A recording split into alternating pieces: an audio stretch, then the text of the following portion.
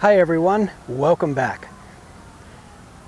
We are here, at least I am here, in Dunn Meadow, which is where we would normally have been had this entire thing not taken off the way it has. Anyway, I hope you're safe, I hope you're well. There are a few things I would like to kind of fill in around the lectures that we've been doing. I brought a fly rod with me and some other rods. Hopefully we'll get to that. Is that our rods come in pieces. This is really convenient if you're traveling. And to be honest with you, it's just really convenient just going back and forth from home to the lake. You don't have this giant, 7.5 foot rod, dangling in your vehicle. So let's start off with putting our fly rod together. This is a hard case. It has a zipper. Usually there's segments inside that keep the blanks separated. And we're going to start off with our tip top. That's the smallest section. We're going to join that to the next section. Something unique with fly rods, since we do have to join multiple sections together, we want to be sure that we do this correctly. We just don't want to shove these together. It's not going to have a real strong locked connection. But instead, I'm going to offset the line guides on both sections by about 30 degrees. And then as I push, I'm going to rotate those into alignment. That little bit of a twist kind of locks the spigot and the furrow together for a nice tight connection. Now we'll just simply proceed with the next section. Again, I'm offsetting about 30 degrees. I'm gently pushing those together and giving a little bit of a twist. Now we come to the butt section. This has your grip and your reel seat. And now here I've got to make sure that the reel seat, where the reel goes on, is positioned in line with the rod guides. And so right here's my reel seat, about 30 degrees off. I'm going to push that together, give it a twist, and tighten it up. Now I can go ahead and put the reel on. You notice that I use a bag. Some fly fishermen will use a vest.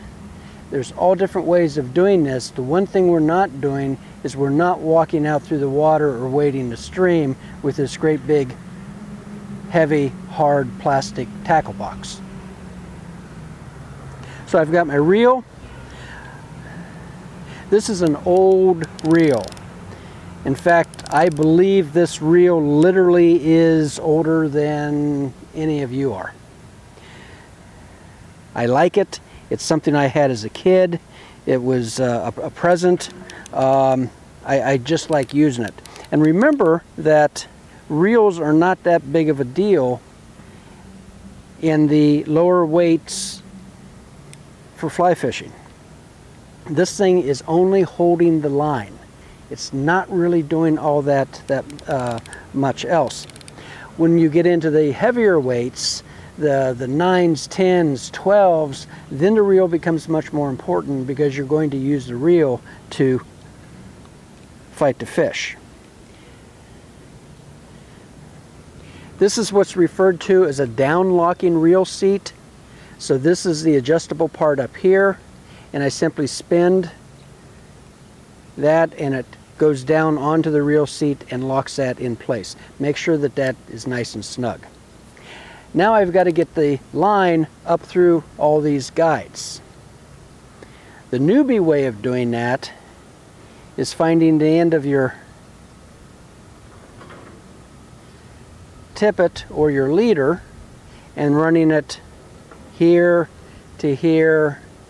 But the problem is if you lose that, it's going to go zipping right back down through.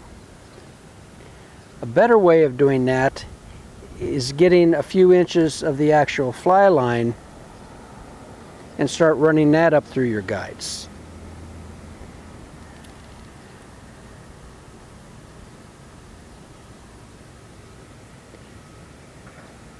Now if you drop it, it gets caught up into last guide, no biggie. You'll probably have to lay the reel out a little bit to give you some room to thread all guides. This is an 8'6" rod, so fairly long. A short fly rod would be about 7.5.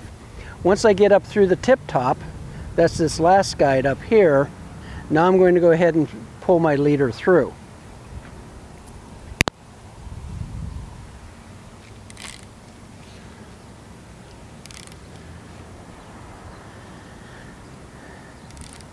Once you get ready to cast, you're going to mend some line out.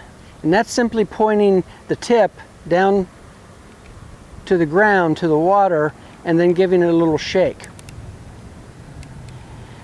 So here's our reel, here's our grip, here's our first guide. This is called a stripping guide. Unlike spin fishing, we're not going to use the reel to make the cast. We're going to use the weight of the fly line to make the cast. In the lecture, if you read through the notes, I practice what's called a 4-step straight line casting technique.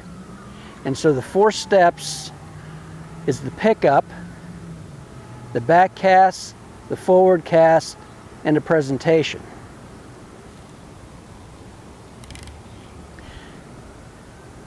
The pickup is very, very important. After you've mended some line out, it's laying out there on the water, you're going to want to accelerate the fly line up into the air. The easiest way to start out doing this is to make sure that your feet are at about a 45-degree angle to the target. It's a normal athletic stance. Your index finger has captured the fly line right under the grip. Your thumb is well forward on the grip and pointing just like so. This is really important. This is how you transfer energy from your body into the fly rod, and in essence how you aim the fly rod during the cast. Your other hand, when you're just starting out, I recommend you stick it in your pocket so it doesn't get in the way. So a real simple cast would look something like this.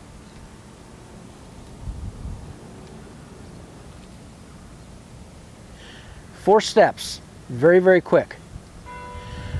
I want you to pay attention to the path my hand makes through space. I'm sure you probably can't see the rod tip right here. I'm wired up with a lavalier mic. I only have about 18 feet or so. But watch my hand. I want my hand to move in a straight line back and forth. You guys hear that? Kind of makes you homesick a little bit, doesn't it? Sorry. Anyway, back cast, forward cast, back cast, forward cast, back cast, forward cast, presentation. My hand is moving in a straight line. That's really, really important, because if I can make my hand move in a straight line, my rod tip is going to move in a straight line. If my rod tip moves in a straight line, my fly line is going to move in a straight line. Probably doesn't really sink in right now, but beginning fly casters, when they get into this, the immediate habit is to move everything in an arc. In fact, some literature that comes with your getting started in fly fishing outfit will have a little pamphlet there, and they'll talk about 10 and 2 on a clock dial. Yeah, like we use those anymore. But a clock dial is a circle, and between 10 and 2 is an arc. And so our mental image is that we're moving our hand in an arc. No, I don't want you to do that. I want you to move your hand very much like you are throwing a set of darts. Back, forward, back, forward. Or you're hammering a nail into the wall to hang a picture of your special person. So you're going to have that hammer and you're going to go bang, bang, like so. You're not going to do this big swinging arc. It's in a straight line. Okay? If you can grasp that, you're going to be casting better than probably 70–80% of other fly casters out there. The other thing I would like you to pay attention to is the wrist. When I'm making these fly casts, I'm not breaking that wrist. It is straight. If I break the wrist, my rod tip starts moving in an arc, and that's what I don't want. Why don't I want that arc? Because if that fly line is shooting in this great big arc, I lose control, so I have much less accuracy of where I'm placing my fly, and it becomes very, very wind resistant. So if you're trying to cast into a real strong, headwind coming straight at you, that great big arc is just not going to do it. Literally, the line will get caught in the wind and collapse down in front of you, or maybe even on top of you. But if you can cast that line in a really tight loop with straight lines, that really narrow loop is going to be very, very less wind resistant and much easier to punch through a strong wind to deliver that big fuzzy hair bug bass fly right on target. So another thing to watch for here is how I'm using my shoulder. I'm opening that shoulder joint up and actually moving my arm back. Then I'm powering forward with the cast. Why am I teaching to use the open shoulder? It seems a little awkward whenever you're just starting out, but as you progress in fly fishing, it's an ingrained habit that will lead to much better casting using different casting techniques. Whenever you get into heavier rods, bigger flies, maybe you're down on the flats in the Keys fishing for tarpon or bonefish, being able to open that arm up to deliver maximum power will really pay off. So, again, back cast, forward cast, presentation. Let's break these down individually. That pickup, really, really important. We want to lift that line up off the water, get it airborne smartly. It doesn't mean we jerk it out of the water. It doesn't mean, we're kind of lazy Susan getting it up out of the water. We want to bring that line up smartly. So once it's up in the air, we transition into our back cast. So from pickup, back cast. Notice what I just did with my head. I turned my head and watched the back cast. Why did I do that? A couple reasons. Number one, I can see which tree my fly just got stuck in. I might be able to retrieve it. Number two, as I turn my head, I'm opening my shoulder, and it becomes very natural, very fluid, very easy to do. After my back cast, I transition into the forward cast. And now that's where I'm starting to deliver controlled power.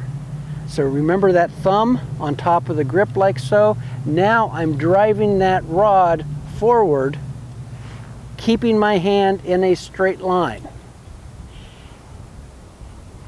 As the rod's moving forward, it's bent. That bent rod is kinetic energy.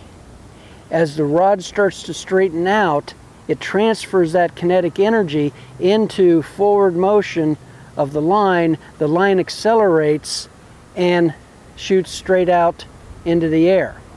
Wherever my rod tip is pointed, that's where the fly line is going to go.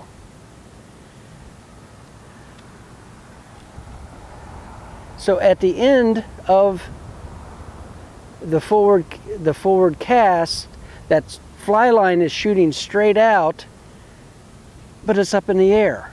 I need to get that down onto the water where the fish are.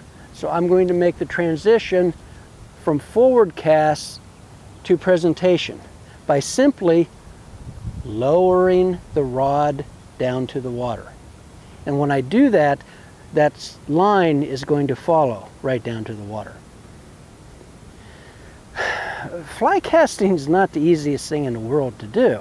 I mean, it's not like bait casting where you've got, you know, a ½ ounce, you know, weight out here and you can just bring it back and fling the thing out. I mean, most people can do that. Fly fishing is going to take a little time. It's going to take a lot of practice. But measure your success in fly casting by the number of times you get your fly someplace on the water near where you wanted it and the fish that you're catching. That's the important thing. We're not out here scoring style points. What we want to do is catch fish.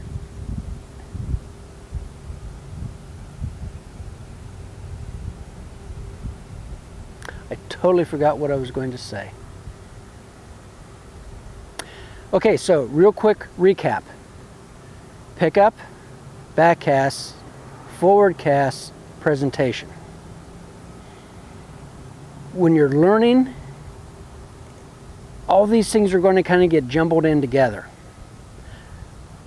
I think some of the absolutely the best way that you can improve your fly casting is with an experienced fly caster. If you can have someone standing there watching you with a critical eye, oh, you're obviously dropping your back cast. A little less power on your forward cast. Oh my gosh, look at your wrist. You know, I have duct tape.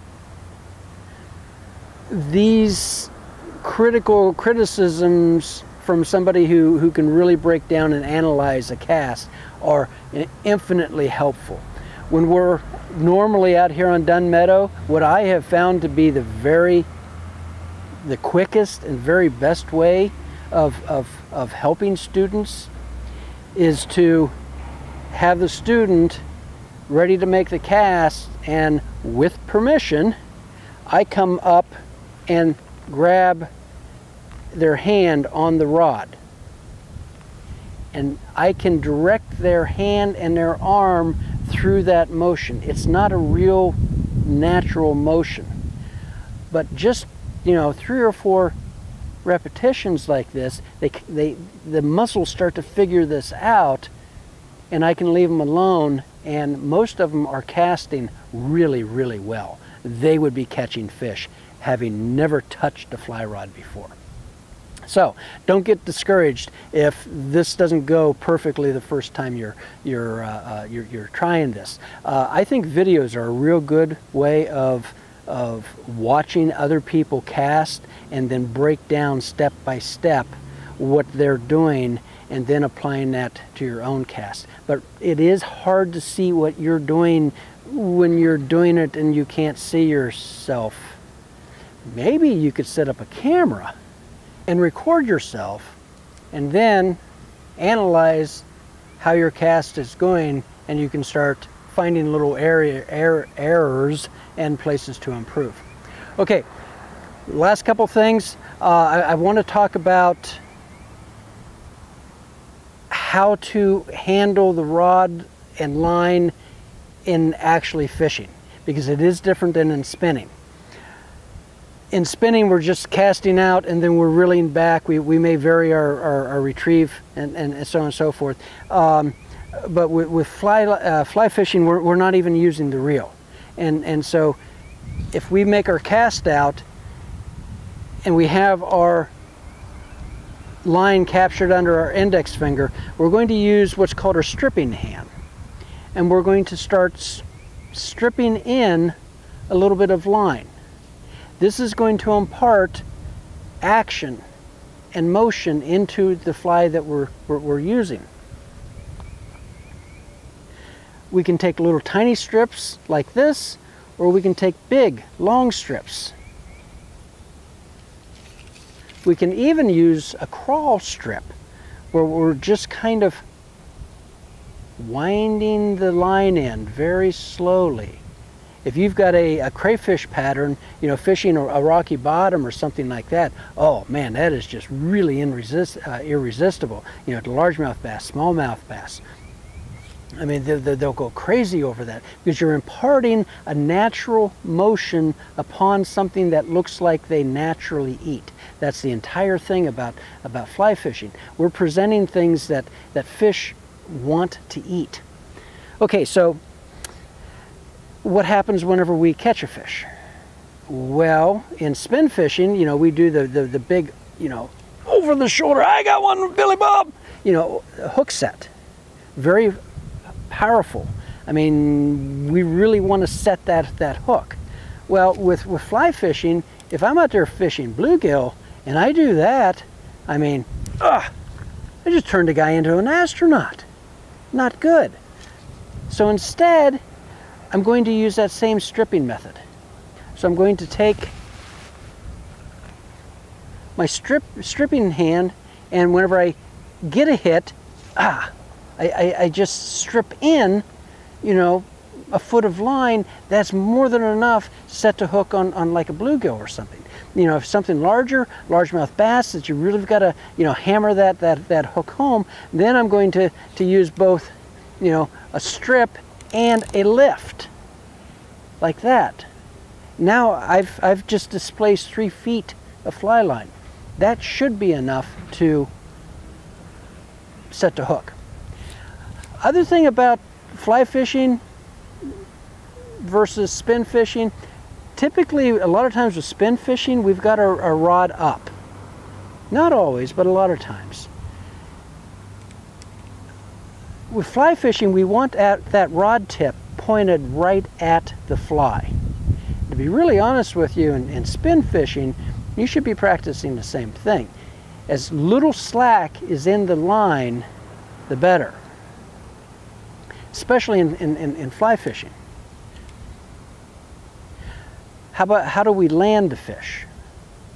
Well, with spinning, we can just start reeling in using the winch and crank the fish in and bring them in. And with fly fishing, again, we're going to strip line in, lifting our rod tip. We can maneuver the fish where we want it. I really wish there was a fish here. And then capturing the line and bringing it in. Remember in Unit 1 how we talked about making a circle with your index finger and your thumb around the line, and you can bring that in and then right over the fish, collapsing those dorsal fins so that you don't get you know, stuck with the splines. And once you've got them there, you can grab your handy dandy forceps, reach in, grab the shank of the hook, give a little bit of a twist, pull the hook out, admire your fish, and then either eat them or put them back. Remember forceps, one of the very, I think, necessities of any fisherman, even spin fishing, kit. Okay, a couple last things. Advantages of fly fishing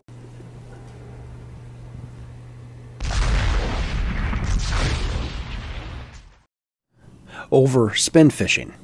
So let's use this little illustration here. This is a fly fisherman, and the stream bank, a log a tree has fallen down into the water, most of the branches have broken off, and you believe that there is a big bass, maybe a largemouth bass, or perhaps a brown trout, whatever your fantasy desires. Anyway, one of the big advantages of fly fishing is that we can put a lure, a fly, on target in the target zone or the strike zone and keep it there for a very long time. So with spin fishing, we cast out a little bit outside of the strike zone and we start to reel in. And we reel in, and we reel in, we reel in, we reel in. Now we're out of the strike zone, and we're reeling, we're reeling, we're reeling, we're reeling. You get the idea. With fly fishing, we can pick up that fly, back cast, forward cast, out the strike zone. We can let it sit there. We can wait for the rings in the water to dissipate. We can let it sit there for 30 seconds, for a minute. We don't really care because that fly is working, even though it's just sitting there. That fly is made out of natural materials, hair and feathers and rubber, well, natural rubber. And if there's a little bit of wave action on the surface, it's just sitting there and it's moving, it's pulsating. It looks like it's alive. And if a fish is under there inspecting that, he can see this thing moving even though it's not being dragged through the water. And you very often will get a strike right there. I mean, it looks like food that is terrified that it's going to be eaten, so it gets eaten. If there's no strike there, we can start bringing this through the strike zone. We'll strip, strip, strip, strip. Now we're inside the strike zone. We can let that pause. Give it 30 seconds. See what happens. Strip, strip. Another pause, 30 seconds. Again, that fly is attracting fish even though you're not moving it. It's well, the entire thing with fly fishing is we're trying to match the hatch.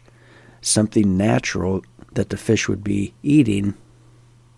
We don't have to impart, we don't have to drag that through the water, letting that lure, rattle back and forth.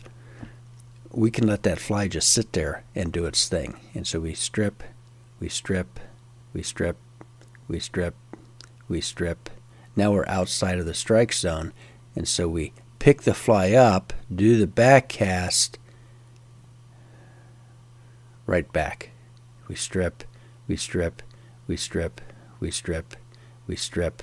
Pick the fly up, make the cast back. So you can see that our time actually inside the strike zone is much, much longer in fly fishing than it is in spin fishing. With spin fishing, you got to drag it through the strike zone, and then once you're out of there, you've got to continue to reel that thing. Sure, you may have a high-speed reel, 23-to-1 or something like that, but still, that's a lot of time in the water that's not really being productive. One of the other wonderful things about fly fishing is that, if we're working this area up here, and then suddenly we see a fish strike the water to our left, we can pick that fly up, do a correction, and hit where the fish struck the water before the rings start to dissipate. Maybe there's a hatch going on, and so the trout are starting to pick these things off the surface, and then there's another one over there, and so you pick that up and you cast again. and then you think that, you know, your original target is getting active, and so you pick that up and you put it back here. And so you can sit here and you can hit all three of these areas back and forth all day long. Another thing that really good fly fishers can do, and I'm not saying I'm one of them, but if you're over here working this guy and you strip, strip, strip, you can, it's hard to explain here, but you can mend out some line, do a partial roll cast, cast your line out behind here, behind your original fly like this, and start stripping in, and you can actually get your fly to do a U-turn because of the surface tension of the line and start going backwards. Oh, you can't tell me if you're a largemouth bass you're going to resist that. No, you know, Rapala or jitterbug is going to do that. Doesn't happen. So, anyway, there's some what I think are some key advantages of fly fishing over spin fishing. Take it for what it's worth. Fly fishing is just different. It's not better. Well, it's not better. It's different. It can be confusing. It can be a little difficult to learn. Jump into it, start digging through. There's a ton of information out there. There's a ton libraries full of fly fishing books. There's a ton of information on YouTube. Most of it seems to be very good. Everyone has their opinion of one way of doing it or the other. Just start wading in the fly fishing waters, and you'll probably get hooked. Hope everyone's safe. Hope you found this interesting. I hope you get into fly fishing. Thanks a lot.